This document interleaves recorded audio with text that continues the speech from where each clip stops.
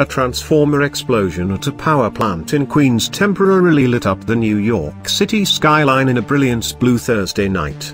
But despite the eerily glowing color, an alien invasion it was not. Instead, the light came as part of a brief electrical fire after a couple of transformers tripped offline at the intersection of 20th Avenue and 32nd Street in Astoria, Con Edison spokesman Bob McGee told CNN. The issue caused a transmission dip in the area, and Con Edison crews responded with the Fire Department of New York, Con Edison said.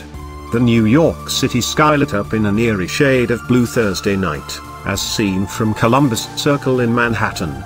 The incident is under control and no injuries have been reported, the FDNY said. The explosion was determined to be a non-suspicious equipment malfunction, according to a tweet from the NIPT 114th Precinct. There are no significant reported power outages anymore, New York Governor Andrew Cuomo said.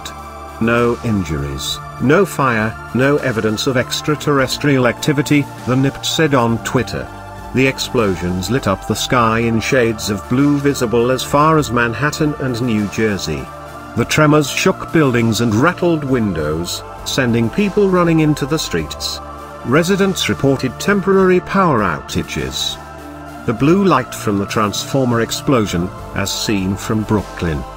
The explosions temporarily closed LaGuardia Airport in Queens.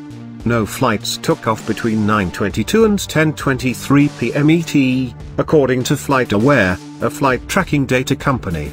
All terminals were impacted by the loss of commercial power, causing the FAA to issue a temporary ground stop.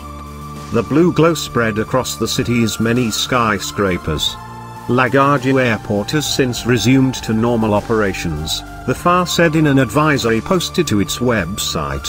Con Edison said the airport switched to a backup generator during the transmission disturbance, and all power lines serving the area are in service and the system is stable.